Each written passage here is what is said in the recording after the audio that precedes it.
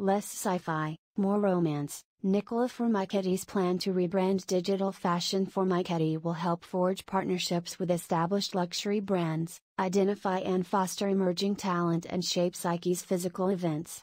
He will also serve as an ambassador of sorts who can bridge the traditional fashion industry with tech, an important role as skepticism of the metaverse is high. The reason why I was so attracted to SYKY was because they were treating this fashion tech universe like a traditional fashion brand. I love the attention to detail, and the concept of nature mixed with tech.